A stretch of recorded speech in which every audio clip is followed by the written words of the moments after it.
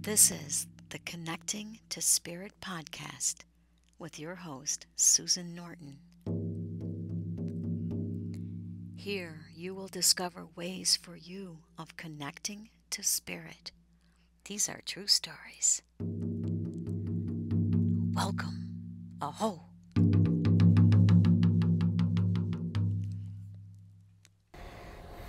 Hi, you guys. I can't believe I'm here in the middle of COVID in Ithaca, New York. I'm actually in somebody's house with an actual human being, and this happens to be a gentleman, a friend that I've worked with for years. His name is Bob Cross. Extraordinary human. I admire him very much, and when we had our fires live, he was a fire keeper, and I also consider him a wisdom keeper. And he's humble and shy, and I just thought, I'm going to ask him some questions today while we have this time together, because God knows when I'll be with a human being again during this COVID season. So, and today happens to be February 6, 2021. So, hey, Bob, how are you doing, with how's the COVID affecting you? Is it changed your life at all, or are you still able to do any kind of spirit activities or seeing your animals, power animals? It's allowed me, actually, it's gifted me with the opportunity to be more spiritual. I think I'm doing a lot of reading, a lot of praying. I can't physically do as much for other people, but I found out that on the internet I can make donations. I support Plan for Change. I can make donations, little ones around the world, right, safely, and it's, I can't count on the physical distractions. Like I can't go to Wegmans 4 nights a week, or go here and there. It's, to sit here with spirit, and reading a lot on different spiritual paths, and just experimenting, and just, a lot of, I think, trying to channel positive energy out into the world that I believe it needs, and it's just, I don't feel that isolated. It feels like I've become more useful, really, through channeling spirit, being in touch with spirit, and just seeing these little ways that I can participate, and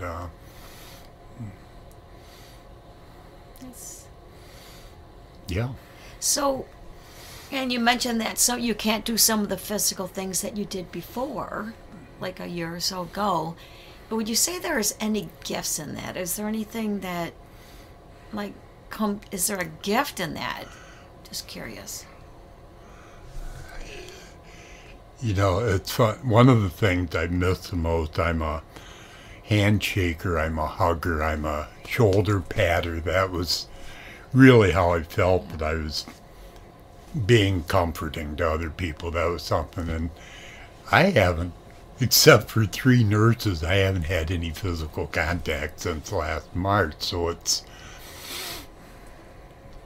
I've had to rely on prayer, and the times that I'm out and about, I go occasionally to the store or whatever to, I guess, make eye contact with people. And it's amazing how you communicate with just eyes, and see people that need that eye contact sometimes, or just kind words. And I can't use here on the phone. I do some texting with people that need to be texted, people that kind of other people aren't in contact with that much. And it's just finding other ways. It's amazing how we can adapt if we look. But So, because I haven't seen you maybe for 4 maybe months or so. I think I saw you a while ago on the back porch of my house. And so, Bob, I must say that you are actually looking like pretty good. Your hair is long, and which is so groovy, and I'm just wondering if, because of the prayers and the work that you're doing, that's kind of, maybe you don't see it, but you kind of have like a nice glow, and so I was like surprised to see that. I don't know. It seems like that when people are spiritual and caring people, that they become more beautiful and more radiant. And when we think of others like you are, yeah. And I think when we're in that place, or you're in that place, or different people, like Wayne Dyer comes to mind, and I just see that in you. So it's really beautiful to like physically be here, you know, in the same a beautiful setting, and your home, your little nest is just glorious. I've never been in here. This is a treat. And yeah, and that there's gifts in all this, and I know, and if you can find the gifts, then you're rocking the life. You're rocking the life, and so it's amazing, and amazing how many lives we touch. You know, we don't even know. We don't even know. And do you see or sense any guides or helpers with you, or how do you know you're doing the work? Is there any? I'm just curious. I mean, you reintroduced me to Black Jaguar. I mean, I met him years before I met you. I didn't, kind of went out of mind, and then I don't know, one of the first times that we talked, you said that you saw him in my life, so boom, he's there, and he's a great guide. He took me to visit him in the Amazon. I've been in his body. I've been out, and he's great. And then that friend that we talk about is Coyote, I think. Coyote for being the greatest teacher I've got, because he's the trickster. He makes life interesting. When I accept him, I welcome him into my day every morning, and he makes life interesting. I make plans, they blow up. Yeah. So, that's part of the plan. Then there's always an option, another plan that I can take, and yeah. I like that playful part, my experience. He ate 2 of my cats when I lived in Spencer, but that's what Coyote does. They run around the hills and they eat cats, but it's, he also allows me to go into a lot of different directions, because he blows up the ones that I head into that I think are important. Boom, they blow up, and I found some great, options to those over the years, and I'm not frustrated. It's kind of, like a lot of teachings. Once you accept pain in your life, it loses its power. Once I accept frustrations into my life, they lose their power. It doesn't mean the sun's not going to rise. It doesn't mean I'm a total screw up. It just means, that's life, and it's okay. And you've been, I know that because you're more like inward, you're doing readings and studies that you haven't had time before. So that's kind of a gift. Has anything come out of your reading or your studies, anything new that you've glistened from this? This is an old one, but it's one of the things I have a strong Christian base as far as following Christ. Mm-hmm. And I like one of his teachings. When he first started teaching, he went after the educators, the teachers, the ones before him. And he says, you're all ritual. There is no spirit. and he taught spirit, and that to me is the most important thing. I mean, rituals, some people need them. They're nice for some people. I don't, I want the coyote, Right. give him a spiritual, it's just, you taught me, Susan, that listen over the shoulder to spirit. That's what I need. I mean, the rituals are nice, but rituals fail me. It's like, well, walk around the block. I can't do that anymore. So what's the option? Sit here and be grateful for what I can do. And that comes from the adaptability of, listening to spirit.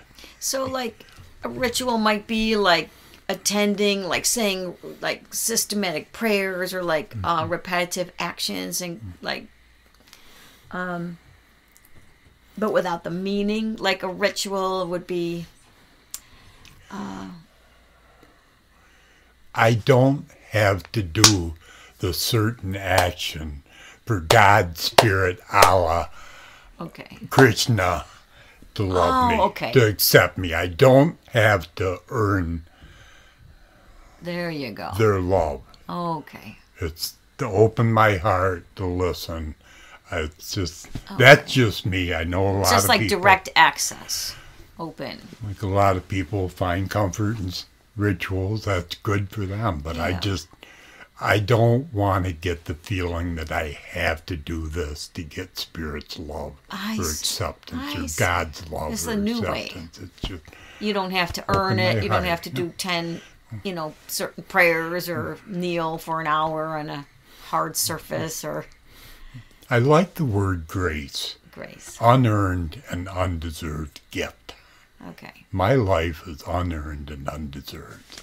It is a gift.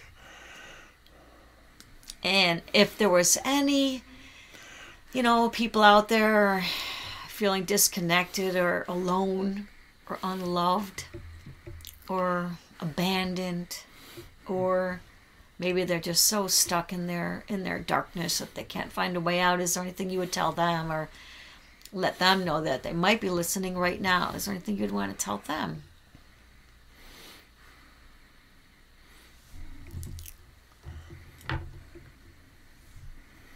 To me, it's the spirit that connects us. The spirit within our hearts, the spirit within your heart, spirit above, spirit below, spirit all around us.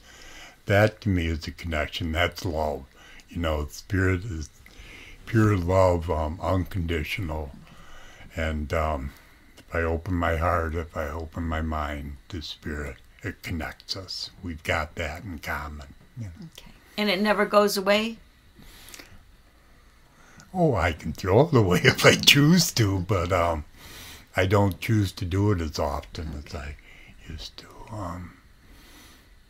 So even if they've thrown it away, even if I've thrown it away, it will take me back. Like I can be welcome back. There's no...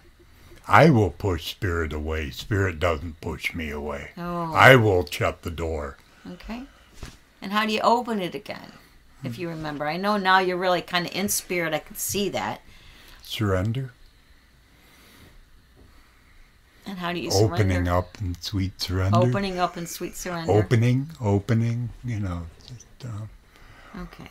I was using that earlier, just that short prayer. Ego, leave, spirit, come in. Ego, How was that practice? What did you do? You breathed in, breathed out. How did you do that? Because you, or just so you guys know, earlier we were making some recordings, and Bob was doing like he's closed his eyes and he did something, and all of a sudden the words that came out were just spot on.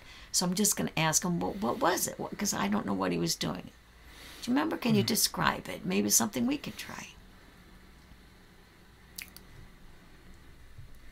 That's... I think I've said it before and I'll say it a lot, but that's the most incredible gift and useful gift that you taught me, and that's that listen to spirit. And I can't listen to spirit if my ego's roaring, It's just... I see.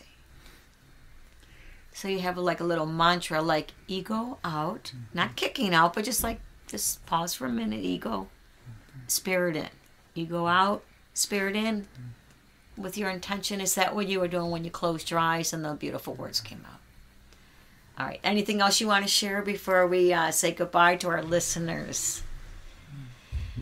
So, in case you were ever wondering, that beautiful voice for the podcast, like episodes 12 and later, this is the guy that did the outro. You know, this has been the Connecting to Spirit podcast. That's this guy. So, and he's been an amazing individual. I think he's one of these people who will always be helping from this realm, any realm, and the pre-realm and the post-realm and all the realms. So I don't know. God in his eyes. Maybe I'll call this podcast God in his eyes, or Spirit in his eyes, or something. Anyway, we're riffing now, but thank you, Bob Cross. So thank you so much for taking the time to meet with us today and to just share so openly. And we honor you. Thank you. Thank you back.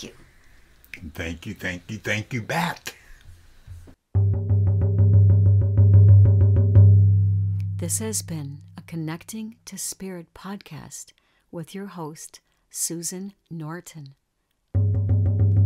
If you like what you heard, visit us at connectingtospirit.com/podcast for more listening adventures. Blessings. Aho.